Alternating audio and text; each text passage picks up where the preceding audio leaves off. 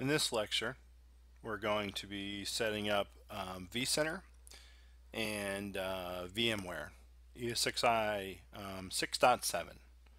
So we're at vmware.com, so we can actually download software.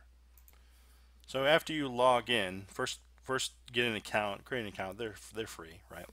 And then go to products, and then we're going to log in. We're going to get vSphere, or is it? Let's see. Yeah, vSphere, right? Actually, it's vSphere with Operation Management. Click on that one. Once you're here, scroll down a little bit until you see free vSphere trial. So click on that. From here, create an account. So you're going to create a free account. After you've logged in, click on list my evaluations. Then click on download trial. So here's the ones that you want to download. You want to first download the vSphere or VMware vSphere hypervisor.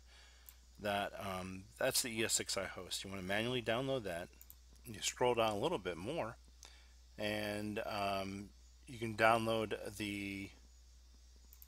either the VMware vCenter appliance for Linux, and for Windows, you click on download on the left-hand side, downloads.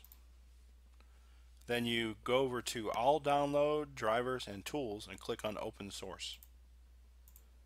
Then click on the VMware vSphere and Operations Management.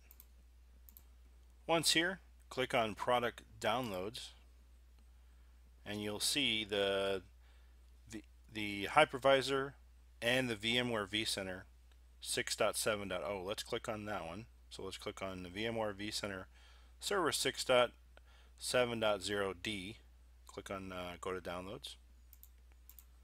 And from here you can choose your different versions. We're going to click 6.7.0 actually, and scroll down a little bit until you see the VMware vCenter server and modules for Windows. So download that one.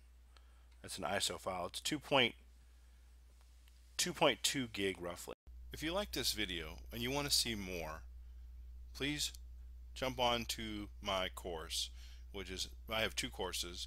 One is at getajobinit.teachable.com, and the other course is on Udemy.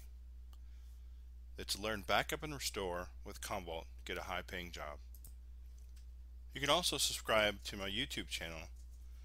Just type in Gary McNeely or CommVault Whisperer. There's some good content there related to this. If you would, could you click on the subscribe button and click on notifications? Thank you very much.